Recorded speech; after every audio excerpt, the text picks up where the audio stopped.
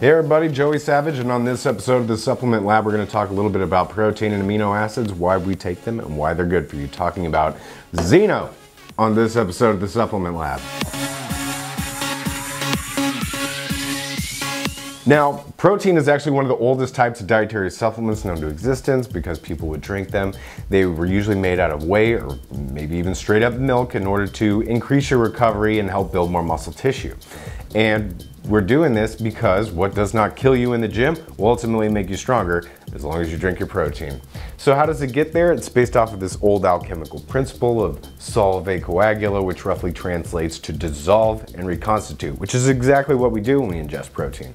Now, the stomach is actually the epicenter of all this metabolism because it contains peptidase and protease enzymes that are capable of catalyzing the hydrolysis reactions of breaking the amino acid to amino acid bonds inside of actual proteins. However, there is also a significant amount of absorption of smaller peptides and amino acids that occurs inside the stomach and in the duodenum that actually gets into circulation. In addition to that, there's also amino acid absorption that occurs at the small intestinal brush border. We'll get to that in a second.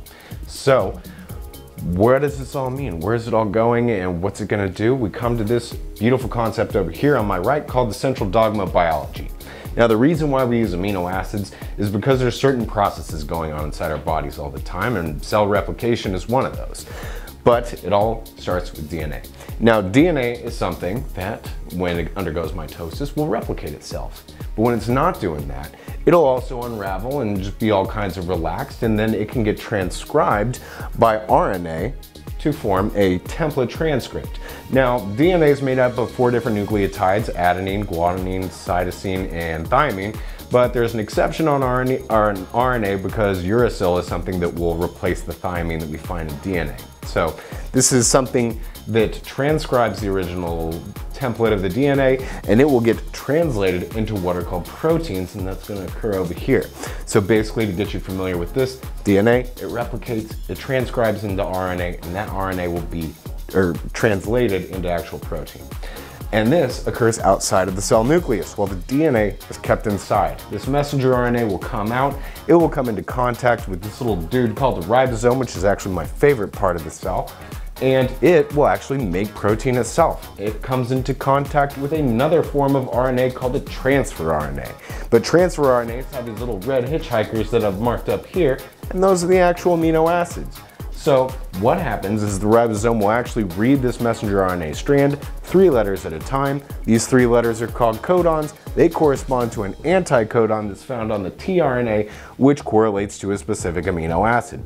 So these 3-letter segments will correspond to each different amino acid. They will get put together in a chain. This chain is called a polypeptide. This is the primary structure of a protein. However, it will undergo some folding and twisting and all kinds of other fun stuff based off its structure and some enzyme catalysis to form a secondary structure, usually a coil or some sort of a folded sheet. And then those will get complexed. Maybe you get 2 copies and stick them together. Maybe you got 3, stick those together, or 4 and stick those together.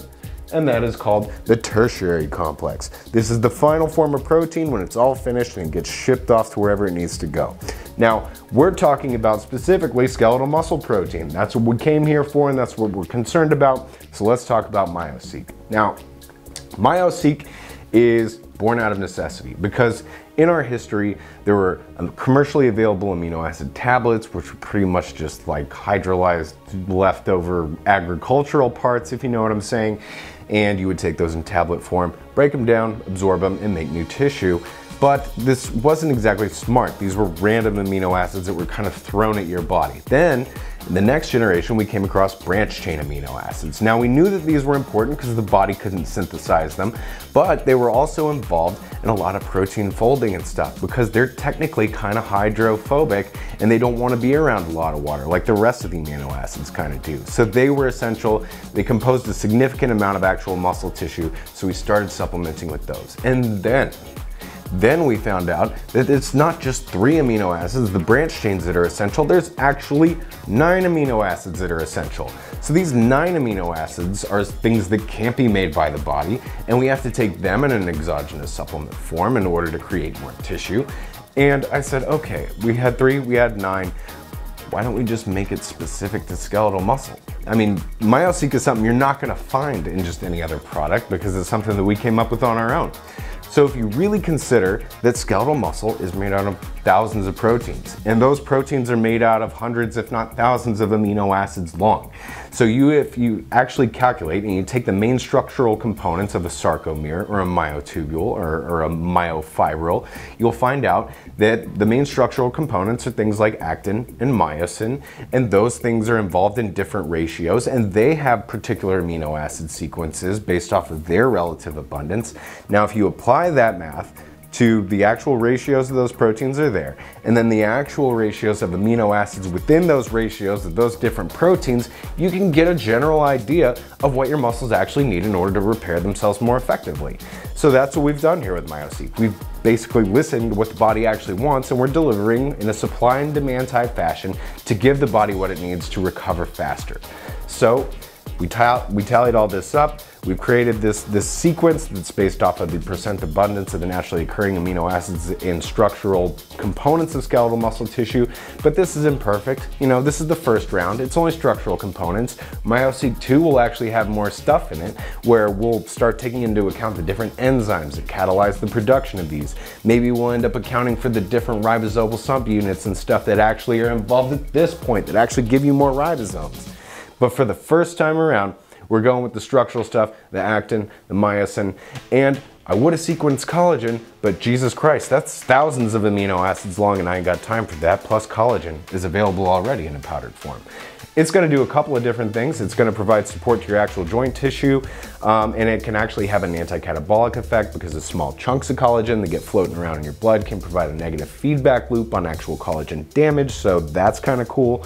But in addition to that, it's there to help myofascial tissue, it's there to help joints and ligaments and tendons, and that's also why hyaluronic acid is in there. The other cool thing about hyaluronic acid is it's something that drags a whole lot of water with it.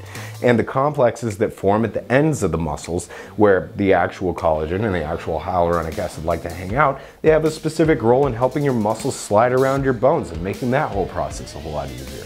For you ladies out there, having collagen and hyaluronic acid in a product like this is great because it's going to help your skin stay nice and hydrated, right?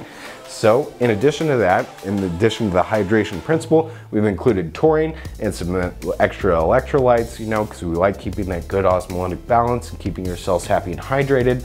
But in addition to that, we've also got estrogen. And I know a lot of you people out there are fans of estrogen. I'm a fan of estrogen too. Why? Because of the intestinal brush border, it can increase amino acid absorption anywhere from 25 to 67% based off of what amino acids you're actually talking about. So in summary, we've got a muscle-specific amino acid sequence here. This is actually stuff that is designed for hungry muscles in order to create better muscles in the long run. In addition to that, we've got some myofascial and some joint support that helps keep everything lubricated because you do damage those too while you work out. And in addition, we've got some hydration components to keep you from cramping, and in case you sweat too much, we've got some electrolyte replenishment in there. So I love this product. Having designed this, it's really cool. Also, there's one thing I want to note before I leave this video, keep you prisoner. These things, they're kind of cool, but I've got a video down in the description. You can get this on Instagram and on YouTube. Good, because Harvard Biovisions has done an incredible job explaining this kind of machinery, making a 3D kind of animation and showing it to you in as close to real time as it possibly can. If you want to get your mind blown, watch this video and it will explain everything I've just said in another way. We'll see you next time on the Supplement Lab.